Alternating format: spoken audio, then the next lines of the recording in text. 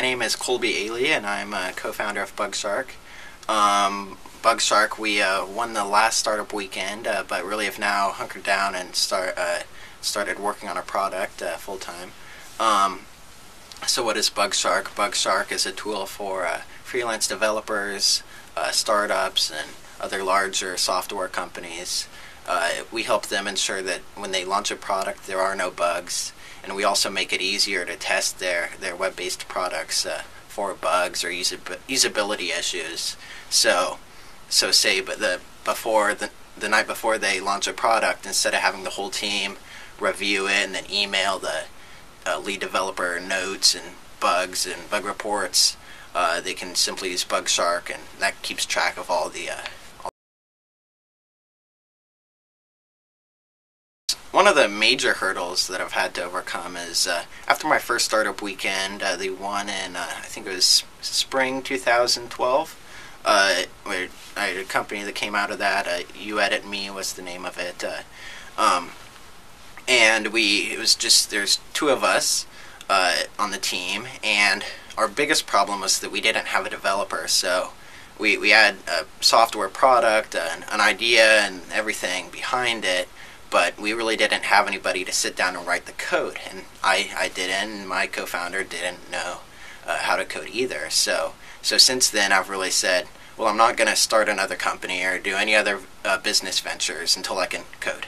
So since then, I've been learning how to code, so that I'm not relying on other people, and I can actually do things with myself. So I may not be the software developer for the product, but at least I know A, how it works, and then B, I can get betas out of new ideas, or just kind of proof of concepts out.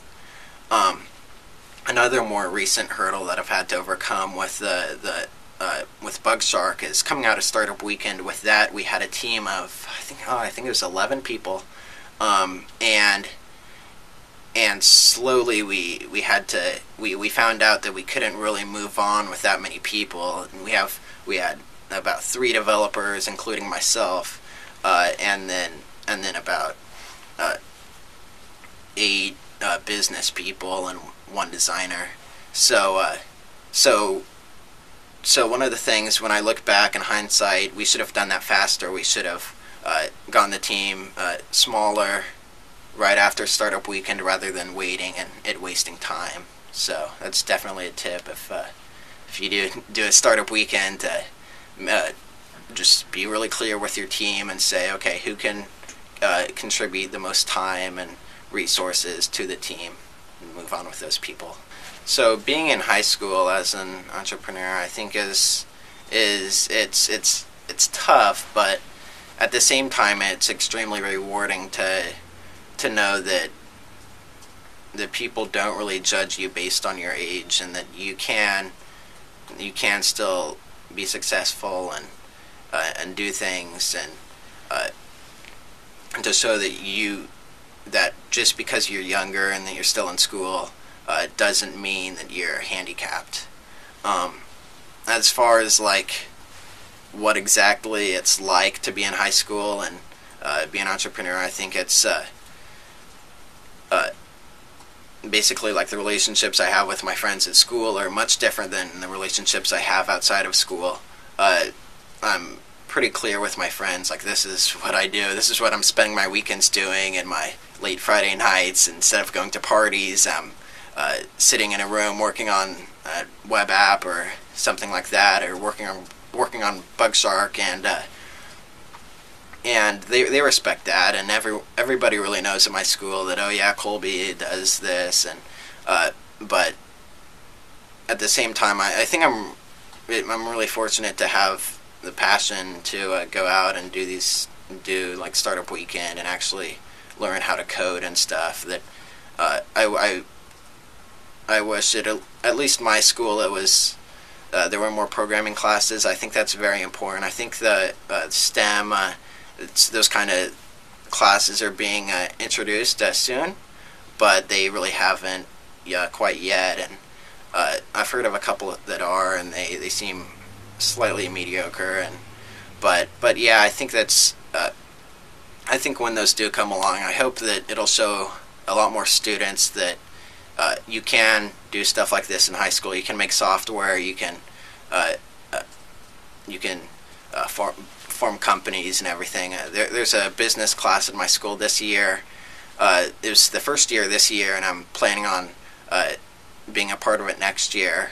But the teacher sounds really awesome. He knows about Startup Weekend. He's pretty well connected in the Portland entrepreneurship and startup scene. So sounds like a cool guy and a cool class, and I think I hope that really piques a lot of students' interest. One thing that I'd say has tripped me up is really being involved in too many products, and projects rather. I've just too many side projects that really it's hard to focus when you're working on multiple different projects. There's so many cool things that are going on, I think, right now that it's hard not to try and get your hand in everything and help out a little bit here and do something here and come up with this idea and do that. But I think it's really important to focus on what you're working on and pick one or two things maybe that you really want to put the time and effort into, rather than multiple different things that you're just contributing very little to each. Really getting to know and going to networking events and getting to know the people in the Portland entrepreneurship and startup community is really important. Additionally, becoming friends with developers and learning how to code is also a great resource, especially when you're working on a software company or a software-based company or business venture. I'd say that if you know a lot of entrepreneurs that you can look up to and you can go to for advice, I think that has been really helpful and really beneficial to me in the past few months while working on BugShark. Then also developers, where you can shoot an email and say, hey, what's wrong with my line of code? Why isn't it working? And then that's how relationships are built. And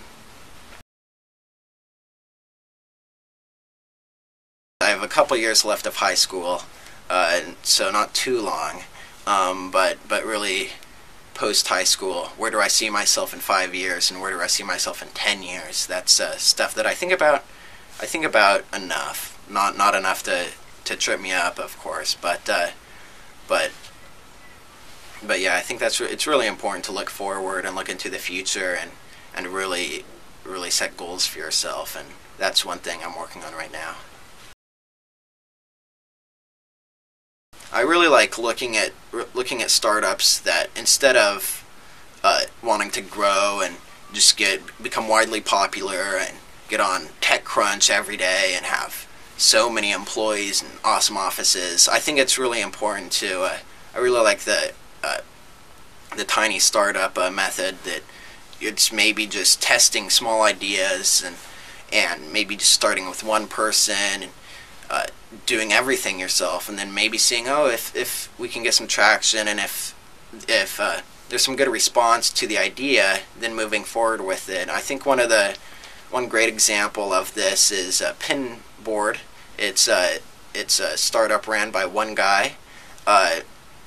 It's a paid service. You pay one time to sign up, and that's the whole thing. It's a software product, and he's ran it for, I think, about 5 years or so now, and it's been one person the whole time, and as far as I'm concerned, it's great software and it's been widely successful. I'm mainly inspired by people who really have skills in multiple different areas, so who are not only people who really have great ideas and who have great focus and put a lot of effort into their ideas, but also can build them themselves and don't have to rely on other people. And so people like the founder of Pinboard, I can't think of his name right now, but those kind of people who really have the skills to do everything themselves, even if the product, like I said, isn't popular, but a product that's sustainable and makes. So coming out of Startup Weekend, I think as I said this before, we had about 10 people on the team. Over about a month after Startup Weekend, a couple people left because they had other things they were doing, and then a few other people, we noticed we had a huge team and a large team, and it became really hard to work with that many people. So a couple more people left until it was down to 3 people. And then of those 3 people, we were in a really good place to move on. But then we all really got busy. One person had a baby, and so a couple weeks after, we decided not to continue with BugShark as a team, and we all kind of went our own ways, working on our own projects. I still think that BugShark as an idea, as something for developers to use to track track bugs in their products, I think is still would be very useful for someone like myself or a small startup like BugShark. And I may revisit it in the future, but just BugShark as the team we had, it got hard to work with people, and when it's really busy. One of the things I would take away from BugShark, so at my first time I did Startup Weekend, I went away from that knowing that I wouldn't do another just technology startup in general, not knowing how to code.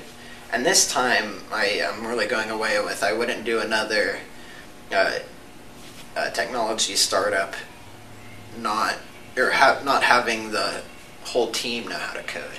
I think it's really important that you don't have to know how to code, but you just have to kind of have an idea of, even if it's just a conceptual idea of how things work, and that makes it a lot easier to work with people, to work with developers, and definitely I wouldn't do a web startup not knowing those things.